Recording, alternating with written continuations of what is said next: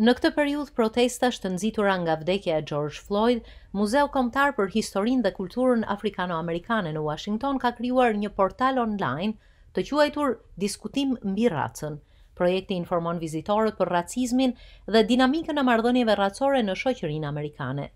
Në këtë portal ka një histori të shkurtër të racizmit, sidomos në kontekstin e historisë amerikane. Duam të ndihmojmë individët dhe komunitetet të reflektojnë për identitetin në këndvështrimin e racës. Portali online është rezultati një pune disa vjeçare të personelit muzeut dhe përfshin kërkimet hollësishme në aspektin historik, shkencor dhe psikologjik. Silence is dangerous. And silence Heshtja është e rrezikshme. Heshtja flet në mënyra të tjera, kur nuk diskutohet problemi racor fare, pretendohet se nuk ekziston, pretendohet se nuk ka dallime racore, kur diskutohet në mënyrë sipërfaqësore, nuk kemi mundësi të shohim me objektivitet se çfarë po ndodh në botë, nuk arrim të komunikojmë me njerëz të kulturave të tjera, ose qoftë të komunikojmë edhe brenda grupit tonë.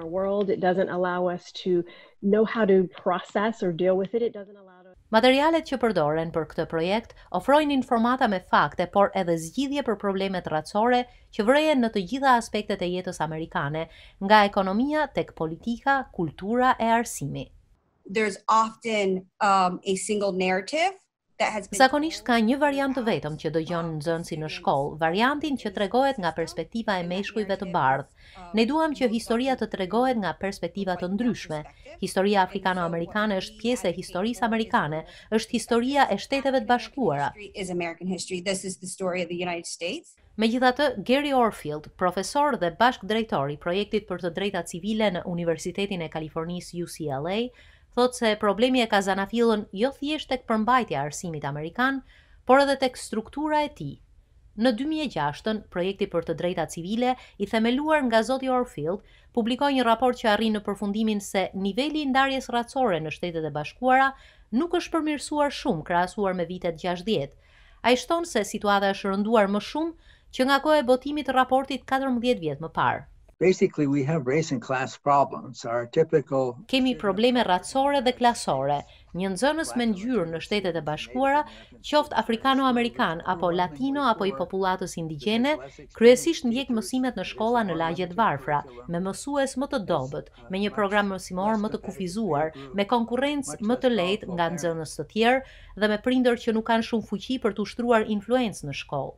Profesor Orfield beson se ndarja racore ushqehet nga polarizimi i të ashtu quajturave shkolla të pavarura, të cilat janë institucione private dhe nuk janë të detyruara si shkollat publike të pranojnë të gjithë nxënësit pavarësisht nga raca. Po ashtu këtyre shkollave nuk u kërkohet të përfshin edukatën qytetare në programet mësimore. In 1960s and early 70s, we had a whole Në vitet 60 dhe në fillim të viteve 70 kishim një numër politikash për të integruar shkollat dhe për t'i përmirësuar me fonde që të eliminonin pengesat në mënyrë që më shumë nxënës me ngjyrë të ndiqnin shkolla më të mira. Por këto përpjekje janë braktisur në masën më të madhe pasi gjykata e lartë është bërë më konservatore dhe distriktet shkollore u lejuan të heqin dorë nga planet e zhbërjes së ndarjes racore.